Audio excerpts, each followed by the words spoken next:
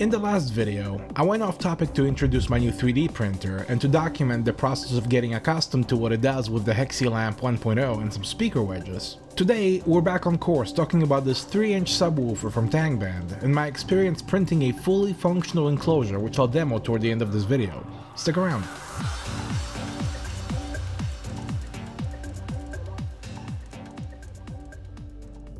These days, miniature sound systems are all the rage. For better or worse, the quintessential boombox of yesteryear has been replaced by the modern Bluetooth speaker. This is how we share the listening experience outside the car and away from the listening room. It's not ideal, and we can certainly bitch about it. We can also take matters into our own hands as we have with DIY home and car audio, especially now that a decent 3D printer will cost you less than an equally decent table saw. How awesome would it be if one day soon the portable speaker scene embodied the spirit of car audio in a sense that, rather than a generic off-the-shelf speaker, each of us had a unique, custom-tailored miniature stereo to fire up at the beach or to demo for our fellow enthusiasts. And it's with that preface in mind that I'm experimenting to see what kind of sonic goodness I can get out of this tiny driver. For anyone interested, this is the SU series W31876S from Tangband. Not a very memorable name, so from here onward we'll call it Fred. And at $38 through Parts Express, links down below,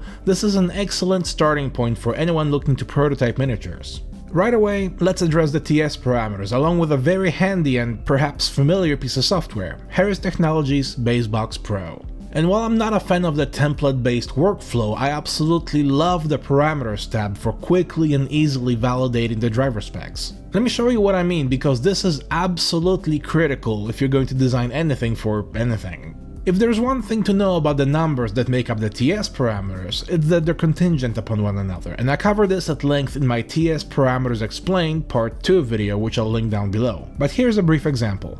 QTS, or total Q, is calculated by dividing the product of QMS and QES by the sum of QMS and QES. So let's say that we have a QMS value of 2 and a QES value of 0.5. There's obviously only one thing that our total Q can possibly be, and that's 0.4. If it's anything else, that's a mathematical impossibility, just as if we had a circle with a diameter of 16 centimeters and a surface area of anything other than 201 square centimeters. And BaseBox Pro lets you verify all these cross dependencies on the fly, so if anything comes up red, then you're pretty much looking at a fudged parameter. That's actually the word that Harris Technologies uses in the manual. In other words, it's time to address the manufacturer like, come on, check that shit!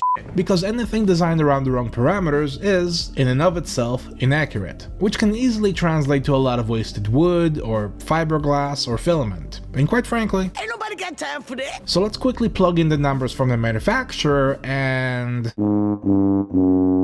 things are looking pretty fudgy. So in the interest of moving this along,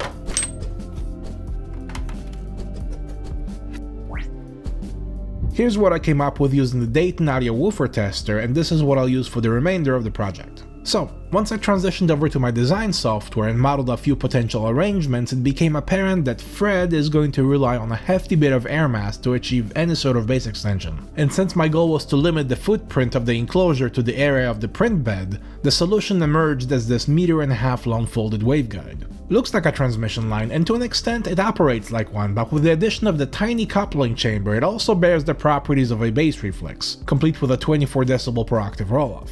Here's the predicted response, which we'll verify later. I drafted the basic 2-dimensional layout in SketchUp, then used it as a reference for the 3-dimensional model completed in FreeCAD. Afterwards, to eliminate the issue of sagging print layers along the upper arch of the waveguide in the chamber, I split the model in half so that each part would print on its back, as it were, and to increase the amount of bonding surface between the two, I gave the split some curvature which, aside from its purpose, looks pretty darn spiffy. Also, since this is just a rough draft, I made use of this gaudy silver filament as I have a lot of it just sitting around. Now then, the adhesive of choice for this type of material is CA glue, which becomes brittle as it cures and doesn't really serve as a gap filler, so instead I went with a 2-part epoxy, JB Weld as it happens, which turned out to work just fine. 24 hours later I popped the speaker in and now we're all set to do some tests. Right away, here's the setup. I'm using the Zoom UAC2 as my DAC, with the DSP set to pass the signal down to an auxiliary output without any correction. The signal is then amplified using the Emotiva BPA1 and carried over to Fred. Above all else, I wanted to see how closely the actual response matched the predicted one, so here we go with the sweep.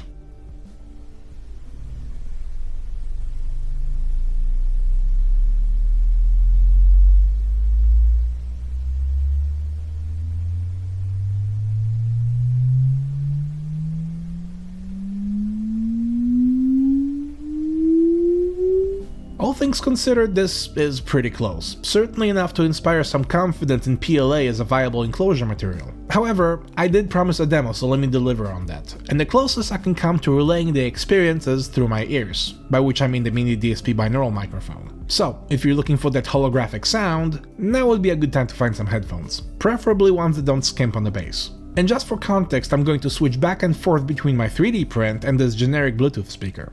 Enjoy! Just to verify, right, left, alright.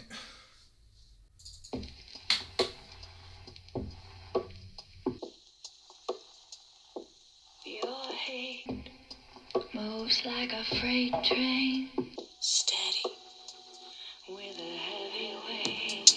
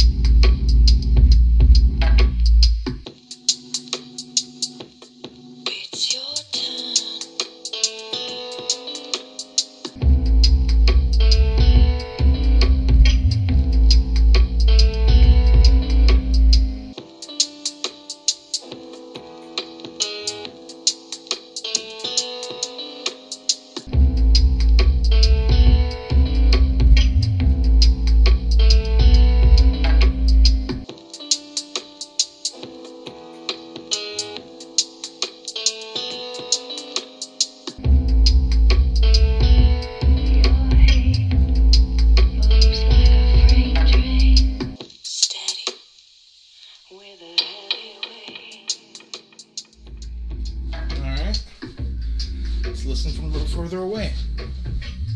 Your left, my right, since you're backwards.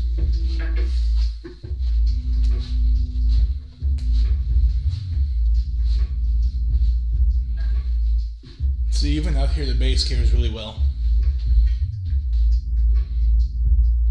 This is pretty far away at this point.